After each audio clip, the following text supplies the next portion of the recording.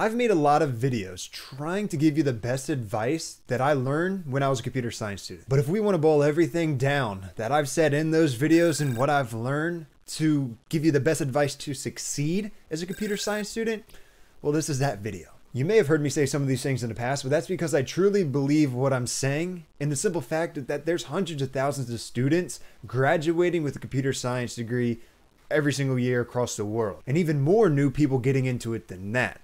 So if I have to repeat myself sometimes, those are the reasons. Not to mention that if you're anything like me, you need to be reminded about things time and time again. So if you've watched me say it in the past, well, this is a reminder for you to practice the best practices. What's the number one tool one needs as a computer science student? Well, it's a solid laptop to carry to and from class. In particular, the LG Gram 14-inch 2-in-1 laptop, and I want to thank LG for sponsoring this video.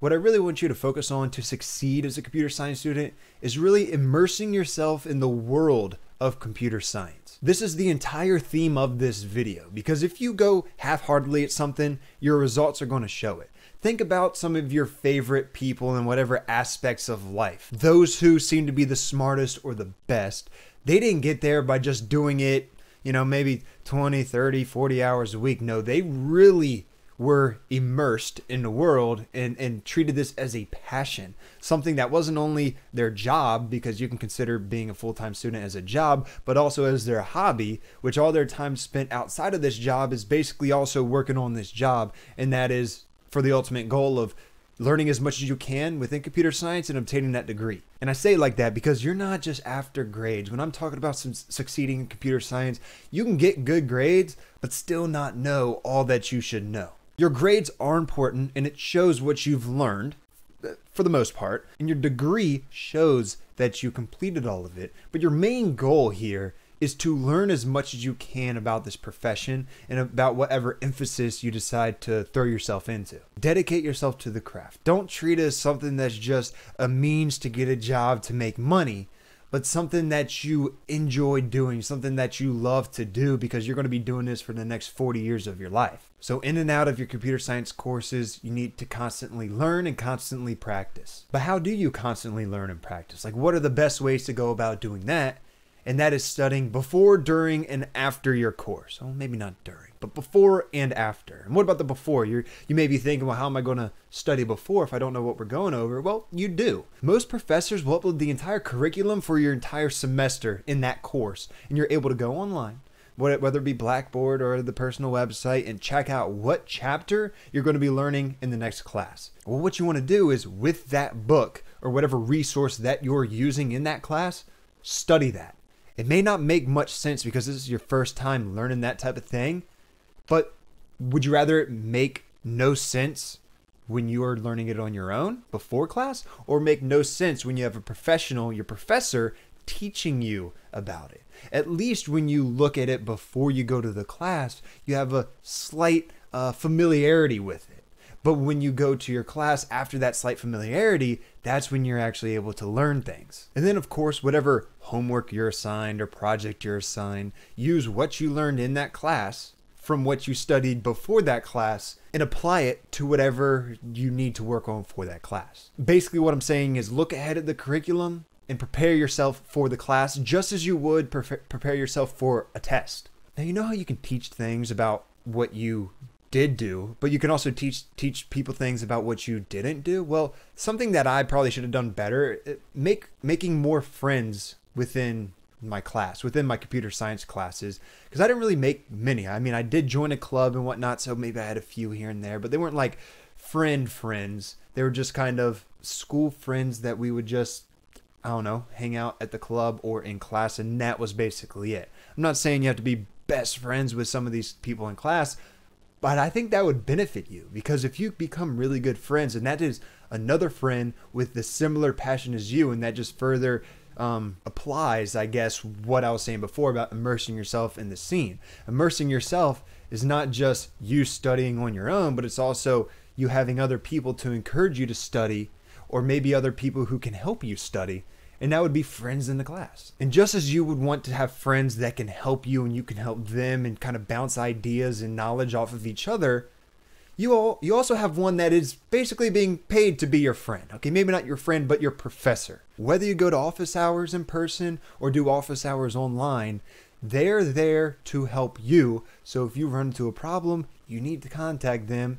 And not only do you just contact them about the problem and they'll say, oh yeah, well, you got to do X, Y, and Z. Most professors will help you understand why you got to do X, Y, and Z. And you'll learn a whole lot more just talking with them about a particular problem than you thought you ever would, or even if you solve that problem yourself. So it's good to run into these problems, especially when you're a student, because you have someone there that knows the answer to these problems and that can help you. And if you actually solve that problem but may not understand how you solved it, be upfront. Your professor will appreciate you saying, look, I figured this out, but I'm not sure exactly why this is working the way it's working. Can you help explain this to me? And they'll help you understand that. That is a resource that I highly undervalued in my early years of computer science, but I definitely gained a little bit more confidence to go into these office hours and talk with my professor or email my professor about basically anything that I had trouble with, and it helped tremendously. Now, enough about what you can do and who can help you. How can you help yourself other than just studying? Is not only studying for your computer science classes, because everything ties together. Okay, maybe not art history, but everything else when it comes to the math, your computer architecture courses, or any other boring courses, when in reality all you want to do is code.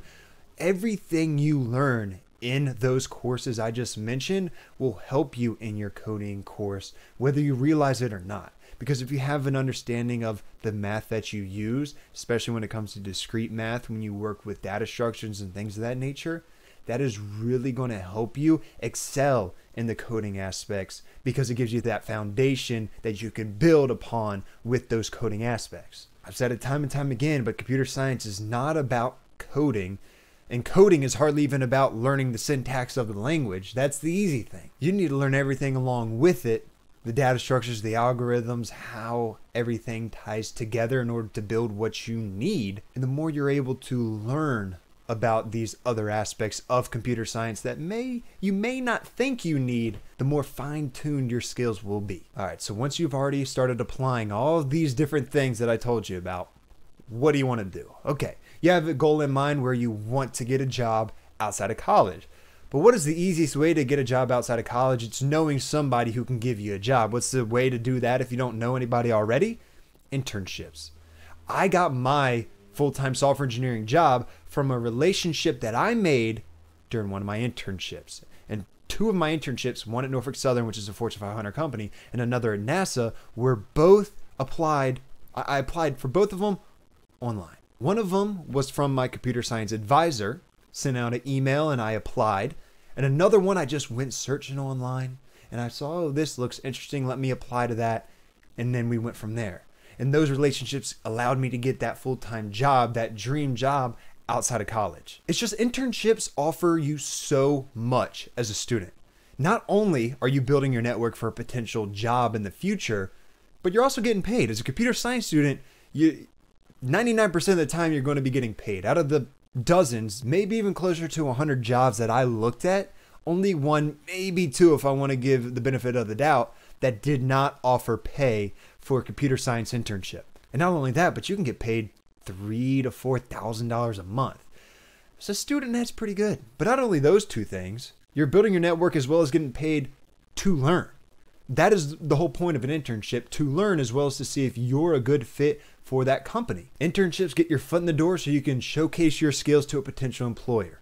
And they already have this time and internship invested into you, so it incentivizes them to hire you on for that full-time job that they have in mind. That's the reason why a lot of these companies have internships, not only for, good politics, but because they want a potential employer to come on, and the internship is kind of a test run. Oh, also, it's not even that nerve-wracking. When you go into a job, you're like, oh, I'm getting paid. I got to really perform at my job. But for an internship, sure, you're getting paid, but they know you're an intern. They don't expect you to know everything in the world. You're in the learning process. They know you're in the learning process. They're there to help you. Sure, they want the work that they expect out of you to get there, but they give you the benefit of the doubt. They give you a little bit more leeway than if you were a full-time employee. And while of course you want to perform the best you can in order to potentially get a good job at that company later on, like I said, it takes a little bit of weight off your shoulders because it's an internship.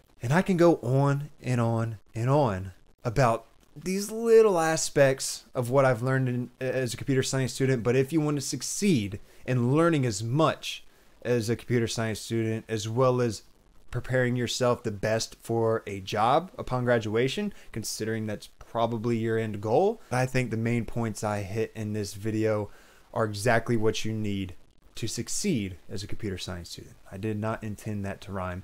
Share this video with your friends if they're also computer science students. If you found some value out of this video, I'd appreciate a like, not for my own vanity, but because it helps the YouTube algorithm. Subscribe if you like videos like this, and I'll see you on the next video.